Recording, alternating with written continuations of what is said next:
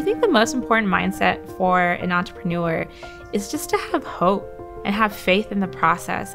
You know, I talked a little bit about this in my talk today, but hopelessness is the worst thing that could happen to an entrepreneur, because you know, you're gonna have a lot of days, and I have a lot of founder friends, and sometimes the biggest step that you can take is getting out of bed in the morning. Like, sometimes things are going, like, everything's going wrong and you don't even want to get out of bed. You don't want to check your emails. You don't want to do any work because you feel like nothing that you can do is going to fix the issues, or, you know, you're not making enough traction. You're not making enough strides. And so you don't even want to work on the company anymore.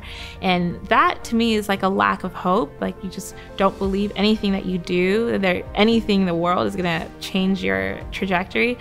So I would say just continue to believe and find do whatever you can, whether that's going to church, whether that's reading. For me, that's reading the Bible. For me, that's praying, to make sure that I always have some type of hope. Because I'll be honest, like, there are days that hope is just a little flame, but that's enough to get me going and still going. And so I would just say, do whatever you can to find inspiration, find hope, and have faith.